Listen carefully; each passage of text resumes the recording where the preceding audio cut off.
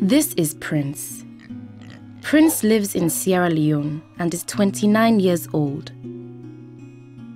Prince has been unwell recently.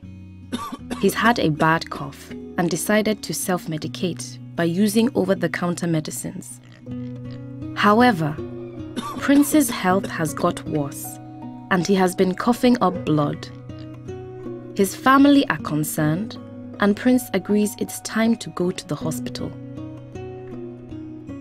Tests are conducted at the hospital and Prince is diagnosed with tuberculosis. The doctor tells him that he will need to take medication. The treatment is 6 months long and it's very important that Prince takes the treatment every day for the 6 months. Prince must go to the local health clinic each day to receive the treatment, and it is given by a health worker, Nina. Nina tells him that the success rates for the treatment are very high, about 95%, if he takes the tablets every day. 3 months later, Prince is feeling much better. As he is feeling so well again, he decides to stop going to the clinic. It's inconvenient for him to go, and he was worried about being seen at the TB clinic by people who know him. Prince believes he is cured. Nina is waiting for Prince to arrive at the health clinic and realizes he is no longer coming to his appointments. It's dangerous for patients like Prince to stop their treatment, as it can cause the tuberculosis bacteria to develop resistance to the drugs. When this happens, the treatment of the disease can become more difficult and more costly, and potentially impossible to treat. For tuberculosis, this can be a problem, as many patients do not tell their family or friends that they are unwell, and they do not seek health care. This fear puts everyone at risk of drug resistance.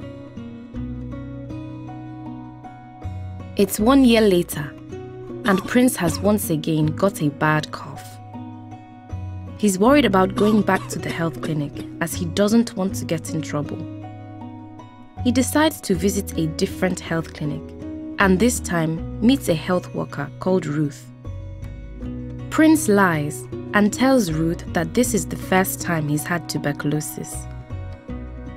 Ruth puts him on the standard first-line treatment, but Prince's symptoms grow increasingly worse. Prince's symptoms get so bad that he is back in hospital. More tests are taken, and they show that he has a multidrug-resistant tuberculosis. Prince is transferred to a government hospital and put in an isolation unit where he stays for 9 months. Here he receives treatment every day in the form of injections and tablets. The medicine is very difficult to tolerate and has bad side effects. Some people lose their hearing. Finally, after 9 months, Prince is ready to be discharged. He's looking forward to spending time with his family again. He's also relieved that none of his family members caught tuberculosis from him. He realizes that it was a bad decision to not complete the treatment and to lie to the health workers at the second clinic. Prince has decided to spread awareness in his community so that others don't have to go through what he did. He tells the community about the importance of seeking healthcare so you can be tested and so you do not put your family and friends at risk. He explains the importance of making sure you follow the instructions for your treatment. Prince tells them, "Your health is your life." And in the end, this matters more than the fear of stigma or the inconveniences of the treatment. We must fight the disease together.